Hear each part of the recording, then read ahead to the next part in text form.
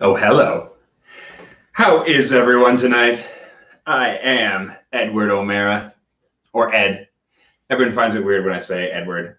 I only ever say Edward when I'm introducing myself on like videos and stuff. I don't know why. I don't know why I feel the sudden need to be so formal, especially with you guys. You guys know me. I'm the least formal dude in the world. But yeah, so you may notice that there's no Erica on this stream tonight, and her presence is sorely missed. But she's having to do real people stuff out in the world, over at the bank. I think the money tried to escape the vault, and she's having to hunt it down, as one does. But that gives me a chance to talk about something I'm interested in. So we're going to do some grain whiskey tonight. But first, who is in the chat? I'm noticing we're on a bit of a delay here. So I did a bunch of talking before I think the video actually cut in. That's StreamYard's fault, you guys. But I think I saw Wheels was in, Mark Goings On, Benjamin Eves. Hey, Benjamin. Aladdin saying couldn't make it tonight. He's got to work, but he's going to watch the replay. Good on you, Aladdin. And Mashing Drum, Mr. Jason. Mr. Jason is in. So good to see all of you. As always, what is everybody drinking tonight? So I am going to be drinking some grain whiskeys tonight. Oh, hey, and Andrew Spirell is in. Yeah, it's weird. I'm getting a super long delay between StreamYard and the stream because I'm watching the stream over here and everything is coming in super, super late. So I'm sorry. I'm sorry if anything in the intro got cut off. People on the replay, apologies. Hey, Whiskey Straight Ale coming in from Ireland. Perfect timing, man. That's awesome. And Trev Wilson, one of our two moderators. Big thank you to him for moderating because I know it's such a strenuous job on this channel. And in fact, it's perfect that Al's in because we're going to be talking about 2 Irish whiskeys tonight, 2 Scotch whiskeys. So talking about grain whiskey, I think most everyone knows what grain whiskey is, kind of, right? But there's some intricacies that I think are lost on people simply because the focus right now is particularly on bourbon and single malt, right? And single malt kind of had its heyday 90s into the 2000s, and it's carrying on now. Now bourbon's having its big moment. Hey, Whiskey Crusader, Will is in. Yeah, so good to see you. Thank you for stopping by. We love the Whiskey Crusaders so much. Always a great stream over there. I don't need to promote them. They get like 4 times the numbers of viewers I do. But so I'm starting with the Kilbeggan tonight. So let's talk about grain whiskey because I had to do some research for this one. And everyone knows like Aeneas Coffee, right? That's where grain whiskey, everyone knows Aeneas Coffee because he's like the guy who invented the column still. But that's not quite true.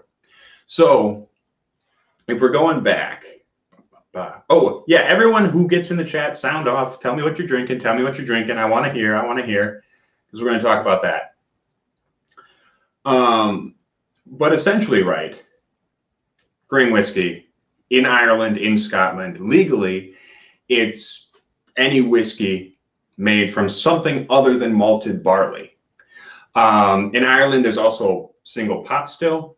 So pot still whiskey can be 30% malted barley, 30% unmalted barley, and 5% other unmalted cereals. That used to be a lot more. Back in the day, like 1800s, 1700s, you were using up to like 20% rye, 20% oats. And then those evil bastards over at Irish Distillers, and Pernod Ricard got in and leaned on the Irish government and said, hey, you guys should make pot still whiskey, basically what we're already making. Make it easy on us. So yeah, also Blackpool. If you go to Blackpool Distilleries, they've got a great series talking about how Irish distillers completely effed up the definition of pot still whiskey. I will put that in the description after the stream. Who else is in? My Bourbon Journey! Yay! Jeffrey Patron! Jeffrey Patron, we were just talking about how we were drinking your wood. We were sucking down your wood last stream. Yeah, your big stick. He's on the Gariana, so there we go. Whiskey's on the Red Bush. Whiskey Straight Ale's on the Red Bush, and Dubliner 10. Oh, nice. I haven't actually had the Dubliner 10-year-old. But yeah, so, but okay. Grain whiskey. Basic idea, unmalted cereals along with malted barley. Malted barley was kind of the original mash bill, right?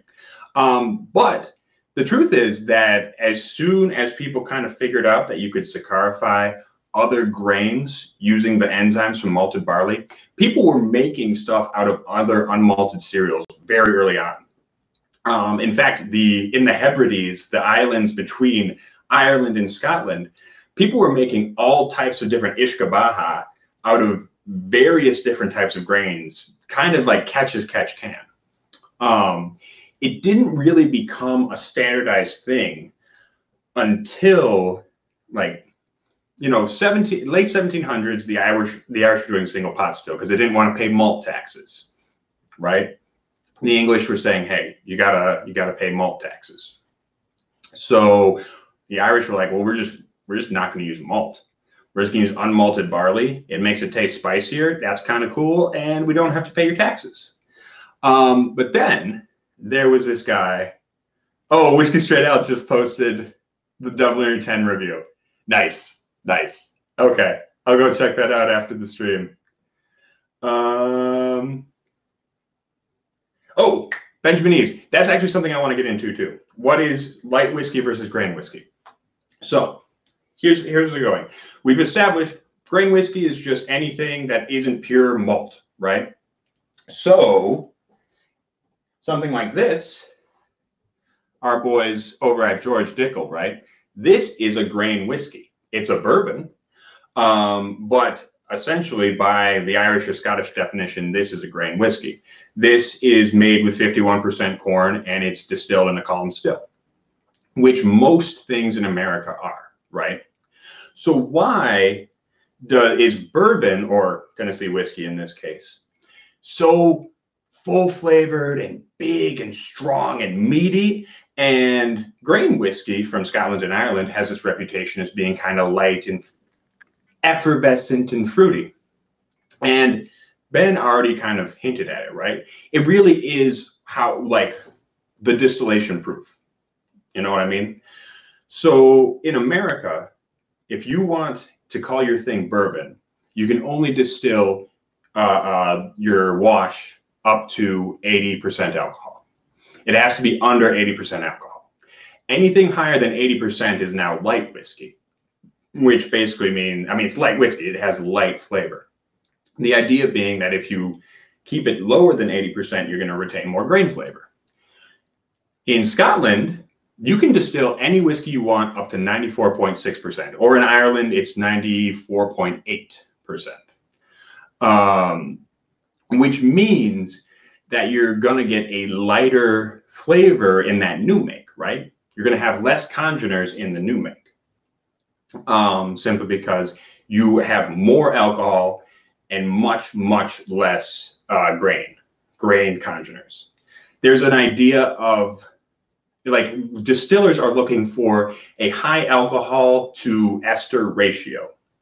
And when you distill something much higher, right, you're losing the esters, you're losing the congeners, and you're replacing them with alcohol. So something like this, you're going to have, when it comes off the still, you're going to have less alcohol, more congeners. Something like this, more alcohol, less congeners. Basic idea. So then why, if this one, this one's so robust and nice, I mean, these are basically the same ingredients, right? This is mostly corn.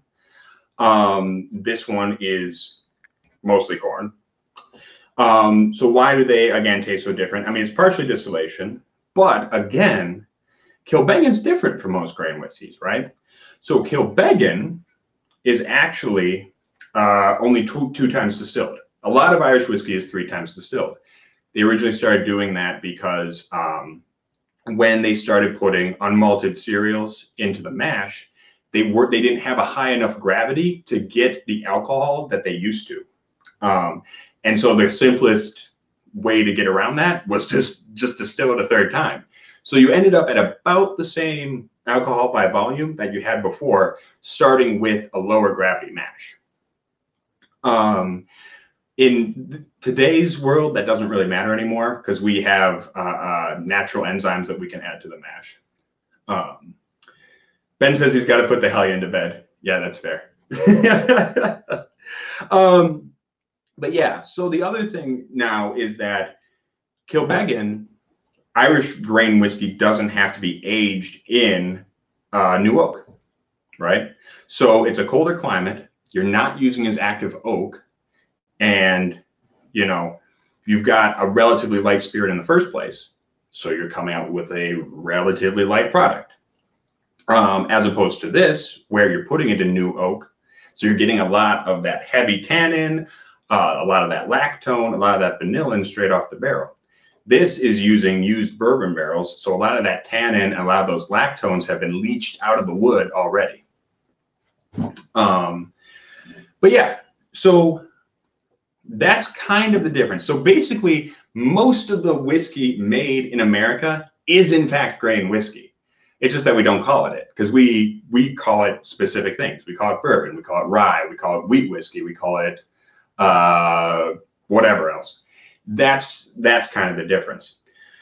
And like, so if the Irish were to take a whiskey like Kilbeggan, only 2 times distilled, which is something I need to figure out, is as I'm wondering if it's only 2 times distilled because they're running it through a column and then a doubler, which is basically a tiny pot still, and that constitutes 2 times distilled for a column distillation. I'm not sure about that. But were they to take this and put it in new oak and give it a lot of time, you may eventually, with a lot of time, come up with something kind of like our good friend Dickel here. It's not going to be exact because you're taking more time to get it there. Okay, but yeah, so early to mid 1800s, people are looking for more efficient ways to make whiskey, and it all really starts with this guy here. His name is oh, I'm going to mess it up. No, it's Sir Arthur Perrier. He's a man of French Huguenot extraction living in Cork. He was the distiller at Spring Lane Distillery. And he comes up with this idea for continuous distillation. He's the one who patents one of the first continuous stills in Europe. And it looks a little something like this.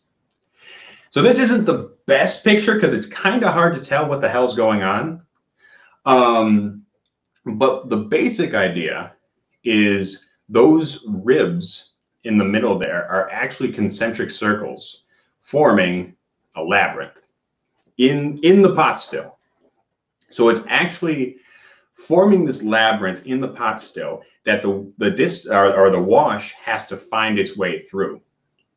So it comes in one side and then slowly follows these concentric rings, turning the corners, with the idea being that as it goes through, the higher, the higher alcohols are going to evaporate upwards, going through that pipe at the top, and then the water and the oils and all that are going to come out the bottom into the waste tube.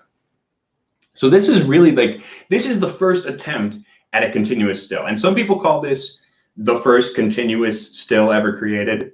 Some people disagree and call this like a semi-continuous still, because it's not quite as efficient as the ones that come later. You still have the issue that not all of the whiskey is actually getting refluxed.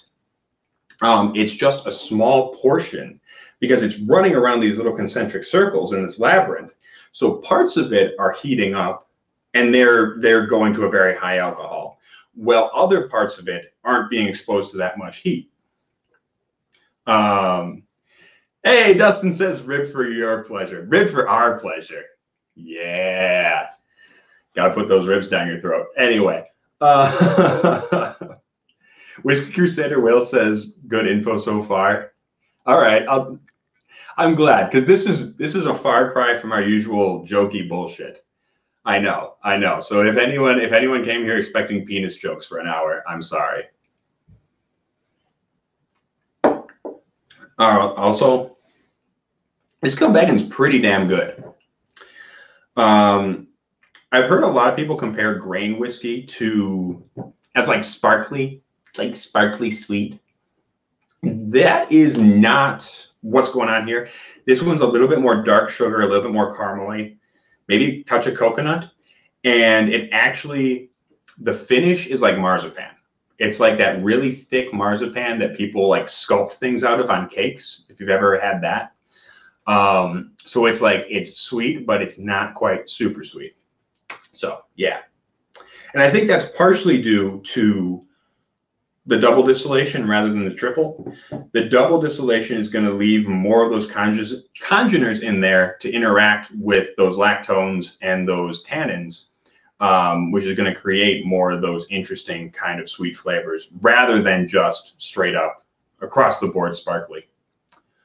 Dustin says he can fill in the penis jokes. Yeah. Whiskey Den says we're fitting in a few penis jokes here and there. Yeah, I try. Okay, but now, so Perrier comes up with a continuous still. It's pretty good. It's not bad, right? It's okay. It's not as efficient as it could be. It still gets gummed up and you got to go in and clean it. So it's not like as continuous as it could be, but it's a very, very much more efficient than like doing triple distillation, which is what the Irish were doing at that point. Which, of course, if you're doing triple distillation, you've got to clean out that pot still, not once, not twice, but 3 times before you can get to the next batch, which is obviously intensive work and waste man hours. And like Victorian times, they were probably all burning their hands off and shit because they didn't have safety practices. Kind of like that guy at Lefroy who fell into the mash tun. But then comes along a Scotsman named Robert Stein. And I don't have a picture of Robert Stein. It was really hard to find a picture of him. But he comes up with the patent still, which is kind of what, it's about as close to the still. It's very close to what Aeneas Coffee made, with a couple things that made it not quite as efficient. But he comes up with the first one.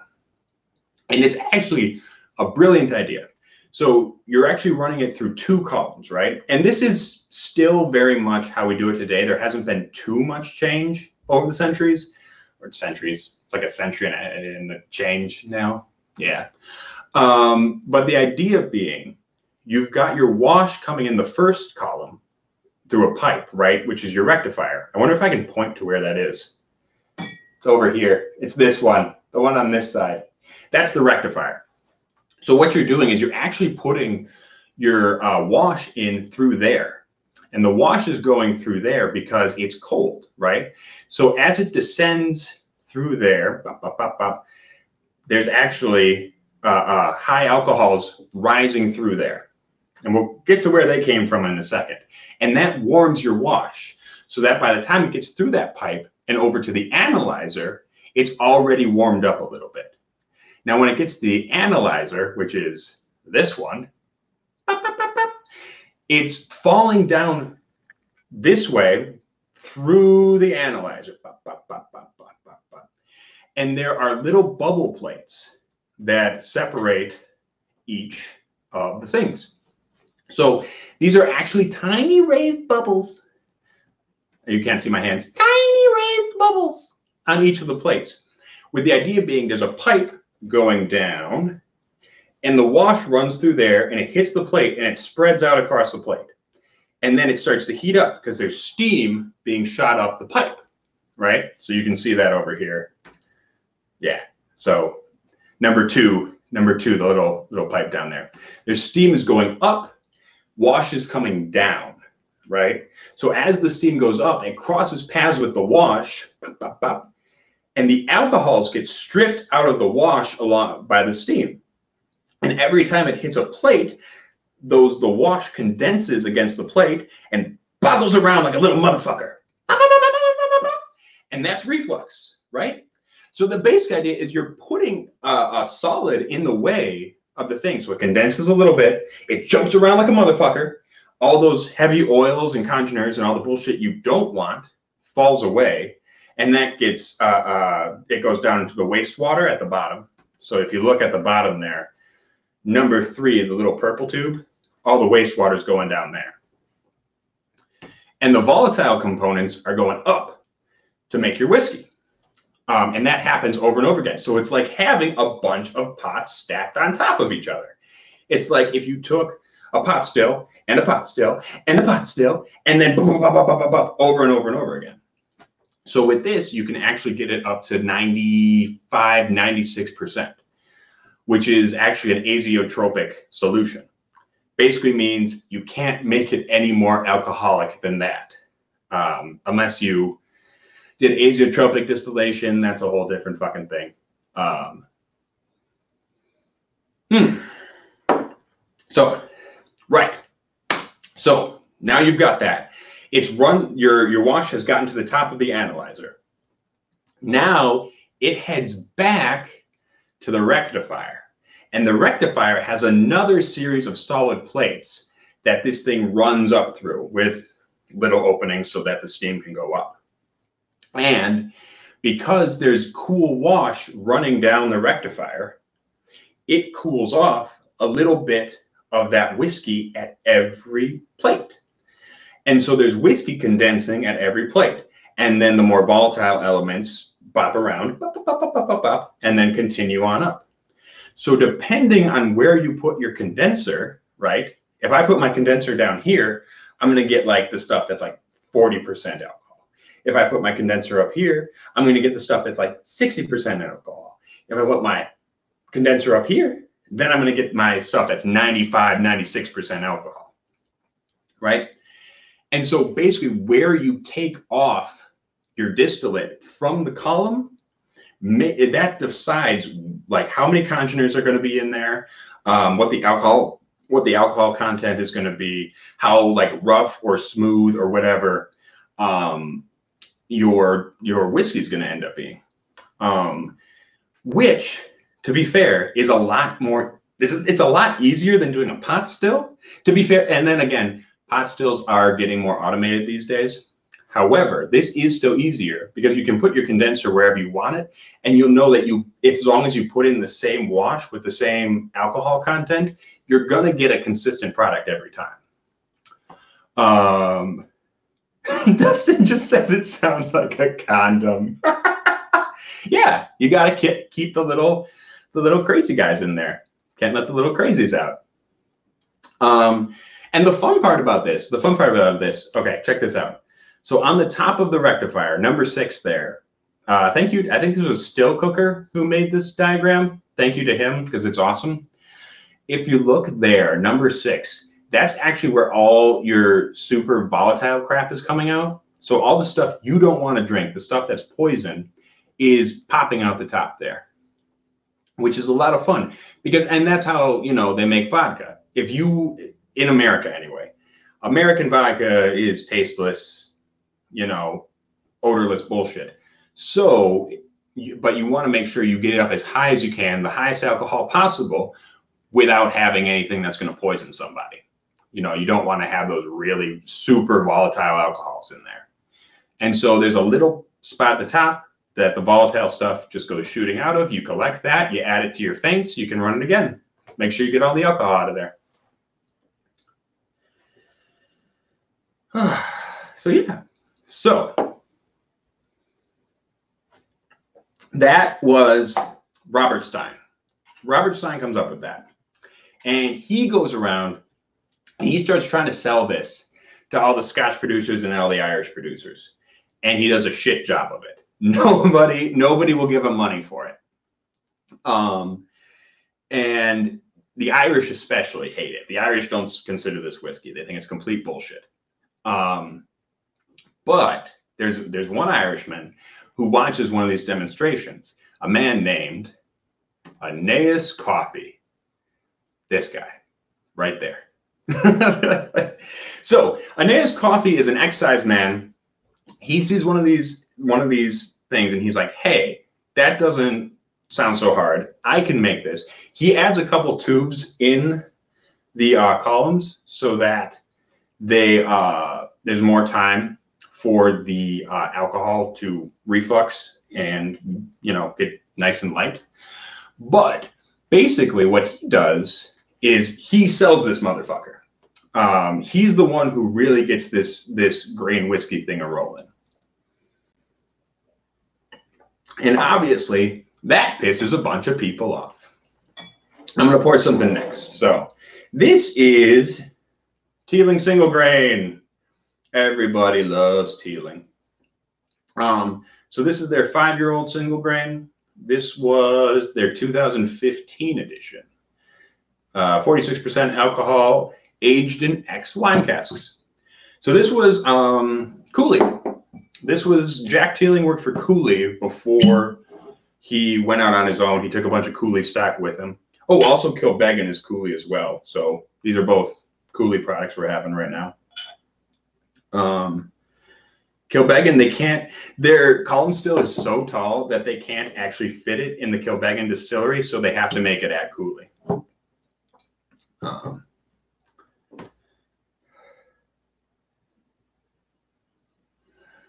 I love Teeling though. See, the Kilbeggan is actually much more sharp. It's a little bit more spicy. This is just so mellow and sweet.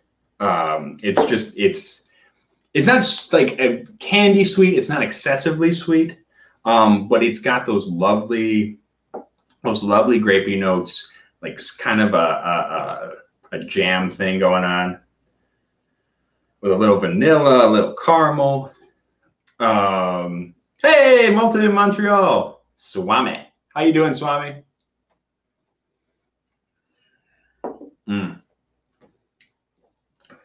Yeah, that's just so good. That's just so good. It's just so good. It doesn't taste sparkly or like unrefined. It's just like banana pudding with a little bit of berries, with some vanilla, just a hint of wood spice. Really good stuff. But yeah, so Aeneas Coffey pissed a lot of people off, particularly his fellow Irishmen, because the Irish were very, very committed to the pot still, right? They were very committed to single pot still whiskey in particular. That was, I mean, up until like the Irish whiskey industry completely fucking collapsed and fell apart, single pot whiskey was, or pot still whiskey was the, you know, it was the defining Irish style. And Aeneas Coffey kind of fucked that all up for him, because the Scottish got super interested in this right away. The Scottish saw this, and blending had started around the same time. Originally, people were blending single malts, right? You think about guys like Johnny Walker, Buchanan, Dewars. You know, they started blending single malts because they could make a more consistent product. And then you had them get interested in grain whiskey. Oh, what's this new thing? You're making like so much whiskey all the time. It's great. You can make whiskey just willy-nilly, no big deal. And people started having grain whiskey. And they were like, well, hey, this is lighter, this is smoother, this is less obnoxious and painful to drink. And, you know, I think at that time, the tastes were changing to go into this lighter style.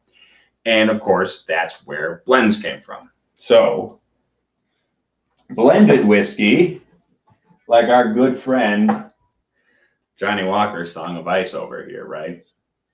They really started, I mean, they took off, particularly in the 1890s, and the Irish crowd cried foul. They were pissed off about this because they were like, well, fuck you, for one, and fuck you for two, but mostly, how the hell do you think you can call that whiskey? You know, there's no art to it. There's no work to it. Basically what you're doing is it's a factory now. It's the Industrial Revolution came to whiskey. And they got clobbered in the market.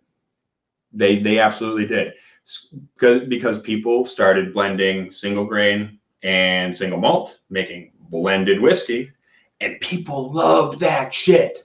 Like, it was just flavorful enough to be fun, but smooth enough that it didn't make you feel like you drank Epicac.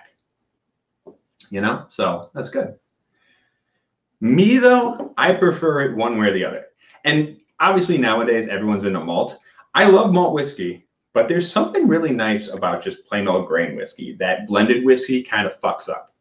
You know what I mean?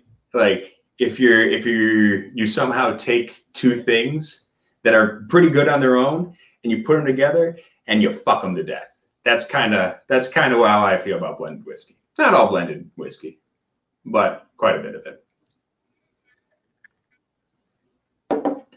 All right, so that brings us to the modern day shit, because that is just about as far away as you can get from like the wee pot still, the Ishkabaha making gales out on the hillside with their wee pots trying to hide from the excise man by cover of nightfall on a windy night.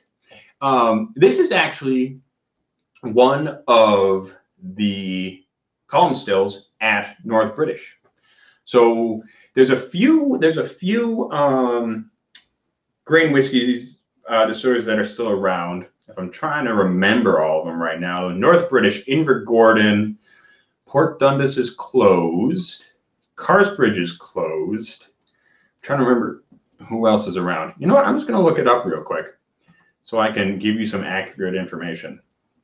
Yeah, okay. Cameron Bridge, North British, Invergordon, Strathclyde, Girvan, Loch Lomond, and Starlaw are all making grain whiskey in Scotland.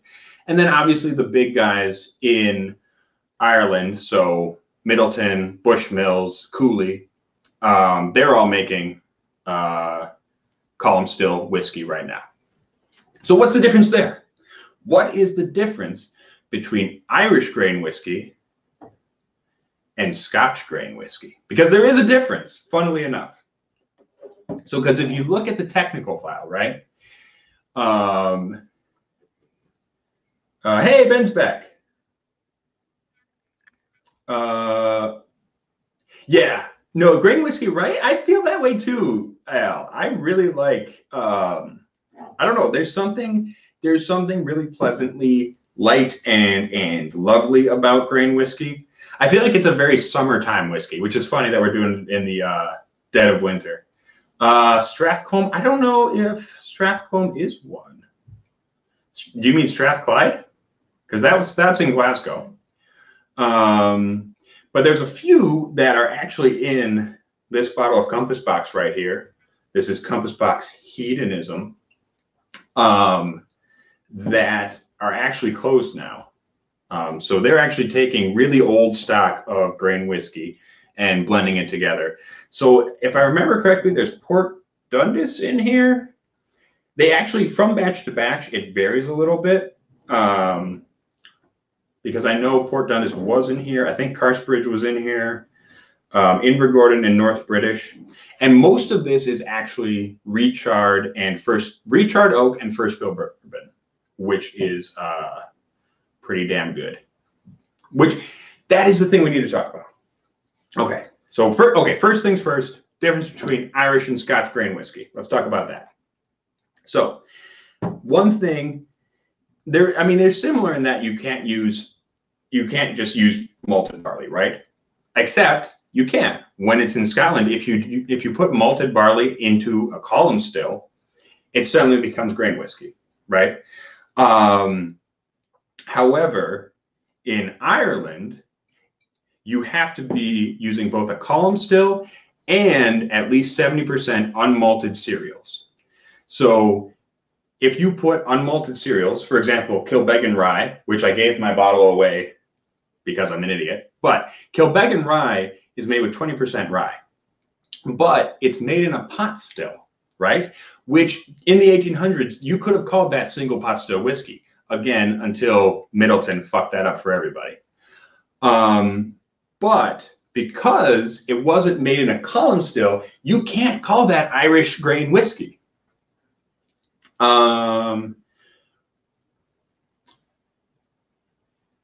Malted Montreal says he just had the Redbreast 21 this past weekend. It was pretty good, but wasn't wild. I agree. I like the 12 cask strength. And honestly, I don't think over oaking does great things for Redbreast. I think it's pretty great at 12 at cask strength. Wheels, I think, because it's actually, they don't tell you on the bottle. You kind of have to guess which batch you got. I don't even know if they tell you which batch on the bottle. Yeah, unfortunately. Oh, wait, no. There is a wee date on here. So this is the 2016 release. I could probably figure that out real quick, actually. But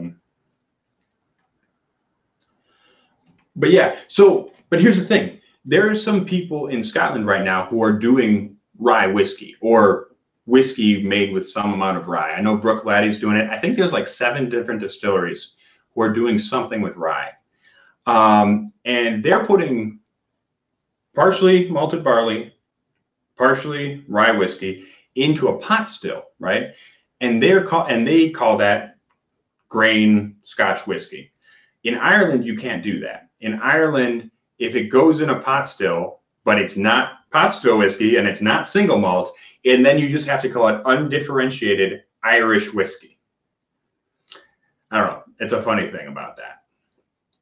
Let's see about this hedonism real quick, because I have the computer here. I might as well figure out what the 2016 batch was. If I can. Let's take a peek, hey?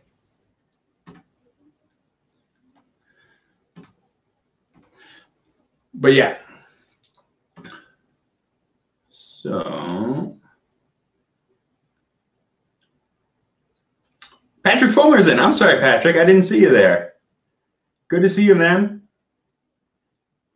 And then Whiskey Straight Ale says he got a 30-year-old single grain from Strathclyde he really liked. Nice. I do have, to finish out the night, I do have a North British 30-year-old right here. So that is something I saved from the Advent calendar last year that's been sitting in the closet because I didn't have the heart to drink it. But we're going to kill it tonight. Whiskey Straight Ale says, yeah, Redbreast cask strength. Yeah, about as good as it gets.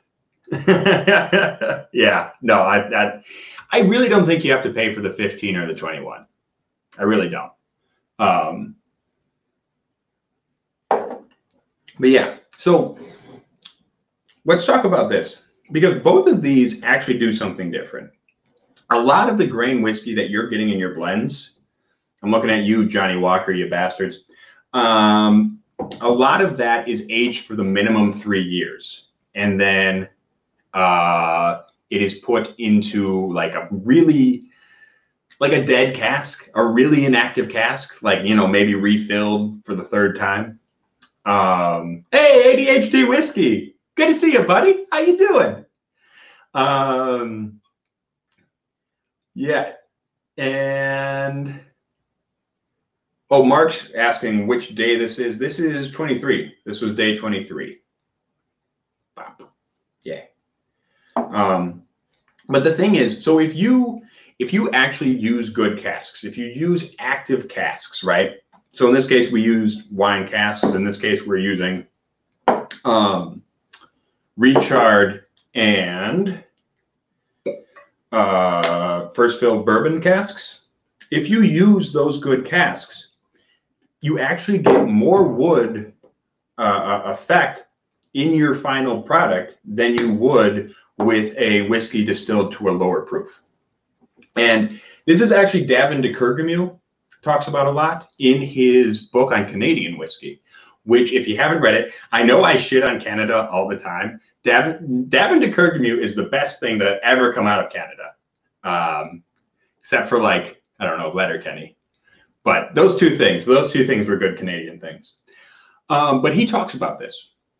So the idea with taking, when you have a lot of grain congeners in your whiskey, right? You have a lot of interaction between those congeners in the whiskey and the congeners in the wood as they take it on. I mean, this is a process of micro-oxidation where these compounds change slowly over time, creating new complex flavors, especially those fatty acids and your high alcohols, your high acid, your high acidic stuff. Somebody says, fuck you. Yeah, I know. But yeah, so if you have someone with a lot of congeners, they will create esters over time as they mix with wood congeners, right? Basic idea. Hey, Matt from Whiskey Crusaders in. Love you. Hey, and Mr. Townsend is in. Good to see you, man. You just came in time to hear me slag off Canada, so that's fun. But if you've got fewer grain congeners in there, right? Because you distill to a higher proof, as in the case of these, I mean, this one was probably taken up close to 90%. As with this one, I guess this had to be around 93, 94, which is close to vodka, right? But not close enough that there's not going to be grain flavor. Those couple points of proof make a big difference. Even fractions of percentages make a big difference in the amount of congeners in there compared to actual neutral grain spirits. He says he heard. But what Davin de Kergemu is talking about is that if you take something very highly distilled and then you proof it down, so you take something, you distill it up to 90%, you proof it down, right, to 60, 62 range, and then you put it in a barrel, you're actually going to gain a ton more of those barrel notes, those sweet flavors, those vanillins. You're going to get really interesting fruity notes. You're going to get stuff that you wouldn't necessarily find had you not distilled up and then proofed down, which is really a shame that grain whiskey has this reputation as being just light and uncomplex and bullshit. Because if grain whiskey producers were using their wood properly, gotta use your wood properly. If they were using proper wood, active wood that would contribute some flavors to the distillate, right? They could come up with some really cool, weird shit that you wouldn't find with something that had all those grain congeners in it. Case in point, this is Compass Box. So I did look this up. Let's see, where is it? I did look this up. So let's see if we have what this was. Okay, so unfortunately they don't have the 2016 vatting on here. I think this is the 2016. Let me make sure. I can't tell if that's a 2016 or 2018. It's hard to tell. Looks like a 6. Anyway, but the 2018 vatting was actually, so 38% Inver Gordon from Rechard American barrels, 29% recharred hogshead from Port Dundas, which is cool because that's no longer open. 23% Cameron Bridge, first fill American. 7% North British recharred, and 3% first fill from North British. So that's pretty decent wood. I want that wood. I want that wood in my mouth, right? So I will say, comparing this to Teeling, the Teeling is much more rich molassesy. It's got like that bittersweet molasses smell. This is very lightly vanilla, like poached pear maybe, kind of like a cooked pear, a little bit of tangerine. Touch of that spicy graininess, not a lot, right? This is still pretty light. There's not like a whole bunch of kick to this. But that is so good. That is so good. It's just so goddamn good. It reminds me of if you take all the different flavors of popsicles and you mush them together in a blender. That's kind of what this is. So you've got a little bit of sweet lime. You got a little bit of cherryness. There's this interesting kind of pineapple thing that I would imagine comes from the first fill bourbon. Yeah, it's pretty freaking good. And it takes you on a little journey because, and Erica and I were actually drinking this before, and hopefully I'll have her on. We'll do a full review on this one. Me and her, maybe that'll come out this week. I don't know, whenever we get a chance. But it actually finishes on this really interesting note. She actually compared it to a smoky note. I don't know if I get smoke necessarily, but it does have this touch of kind of astringent dryingness on the finish that reminds me more of like a full-on malt whiskey. A lot of those young grain whiskeys that were done in inactive casks, they finish with this weird kind of screwy funk, this sweet funk. This one doesn't finish like that. This one finishes with just a little bit of bite just at the end, so it doesn't finish too sweet. You know, it just got just enough to boop, crisply finish off the drink. Whiskey Crusaders asks, have you had Stolen Whiskey 11-year single grain? I had the 11-year. I don't know if that was the single grain. Are there two 11 years? Because I'm not sure if I've had that one. Because I definitely had a Stolen Whiskey 11 year. Still in Canada says he tried a sugar vodka wash in wood and only a woodpecker would enjoy it. Which is actually a fun thing. So I actually have right here, this is Le Grand. This is a French oak. Oh, you can't see that. The O-ring's messing it up. Sorry. Trust me, it says Le Grand. This is a French oak finished vodka. I mean, so obviously the difference here was that they took this up to 95-ish% rather than stopping at 94.8 or whatever. So this is nothing but French oak flavor, which is a difference you actually see in the Eastern Bloc countries.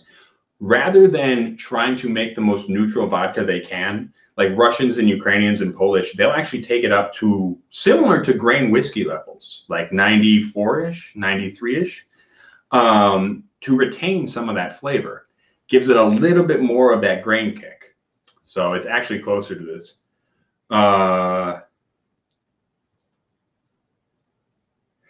Ben says he just polished off the eggnog from Christmas after dinner. Nice. We had, what is it called? Oh man, I'm totally forgetting. My coworker is Puerto Rican and he got us the Puerto Rican eggnog, which I cannot remember the name of right now. It's fantastic though.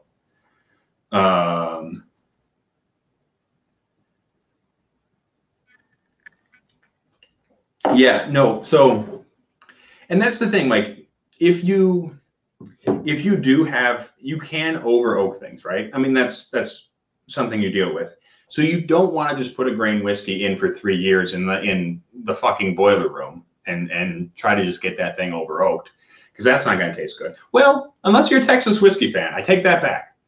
I take that back, because that's a little bit different. If you're a Texas whiskey fan, you might like that.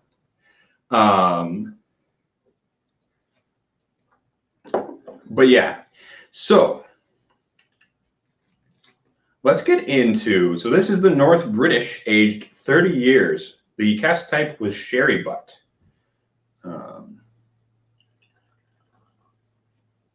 So let's take a peek at that.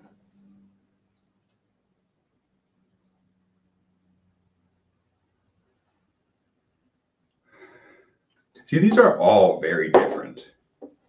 All 4 of these have been quite different.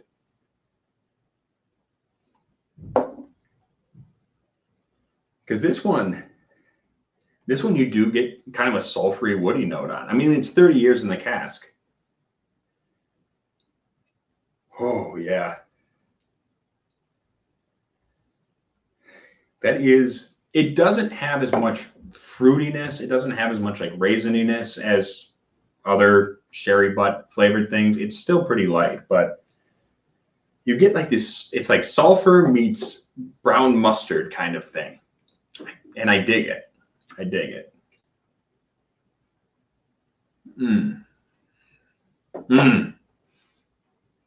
There we go. On the taste, that's where the sherry shines. Oh, god damn. And that's what I'm talking about. If you take your time and you put your shit in a good barrel for long enough, you're going to come out with just a tiny bit of graininess, and then you're going to get that big blast of whatever the barrel was contributing. That is fantastic. Like, it's not as oily, sulfury as Macallan, like, or something like that, or Glendronach, or anything like that. But it's got those wonderful raisin flavors. It's dried apricot. It's spicy with just a little bit of clove. It's got this boiled fruit tart thing going on. A little bit of breadiness. It's awesome. It's fantastic. And Mark Goings On says he already drank all of his. I'm sorry. Yeah, and that's the funny thing. The nose on this one doesn't really, like, you get a little bit of that, but not as much on the taste. It just shines on the taste. It's really, really fantastic. So this is my thing. I feel like people need to give, pick up that lot 40 and just before you sip it, think wood, and that is all you will taste. This lot 40? The regular one or the 2012 we just reviewed? Because this is pretty woody. It is pretty damn woody. Like, that is a tannic motherfucker. It's not as tannic as like a lot of bourbons I've run into, but yeah. It's still got that rye spice, the kind of, it's not pickly, but it's black licorice-y, peachy kind of thing.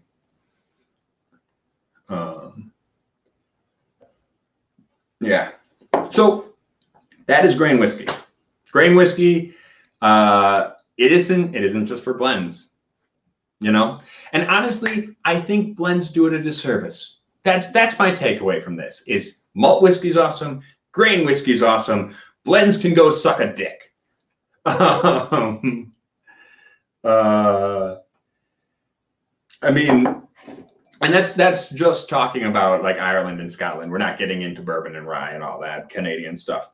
But yeah, my opinion, I'm a man of extremes. If you're going to do malt, make it that big, strong maltiness. If you're going to do grain, give me that nice, light graininess. I love it. But give it a little time in the cask, because you're going to make some cool stuff. These are all great whiskeys. All of these. The Kilbeggan tastes a little young compared to the other ones, I'll be honest. But nonetheless, these all kick butt in their own way. And I feel like as a as malt crazy and as bourbon crazy as everyone is right now, like we ought to be giving these more of a chance. So yeah. Mr. Townsend says he just did an Eagle Rare mash bill, and it's fantastic in the White Dog. Also add wood to it. Nice. That sounds good. I would love to taste some of your stuff as soon as I get the opportunity, because, yeah, I would. I'd have to make it up to Canada sometime, but it just isn't too hard. I can make that happen. Oh, also, everyone, you got to go check out Still in Canada because they just had their official opening and they had a big live stream, I'm pretty sure, that I missed because I was working because everything is terrible, but that's okay. So, all right, I'm going to finish out. First things first, I'm going to put a little bit of all of these together. Get a little blend going because that's what we do here on the Rotgut Review. I feel like Erica's actually going to be mad she missed this one because she usually has to drink something terrible in the blend. And oh, it's this Saturday. Oh, I still work though. Dang. Yeah, this actually makes it smell more appley, interestingly enough. Appley and brown sugary, which is funny because I don't think I got that in any of those individually. Oh yeah, that's good. That's good. That's real good. Okay. Oh, you wait for me? Okay. I get off at 9. So I'll run home as fast as I can and make sure we I can get on there. So we're gonna finish this off as tradition dictates with a pull of the chicken cock straight from the neck, which is still technically a grain whiskey in the most technical sense of the word. And until next time, thank you all for joining. On your way out, make sure you hit the like button. I hope you enjoyed the stream. And if you haven't subbed already, why not? Give us a sub, hey? And until next time, you guys stay rotten.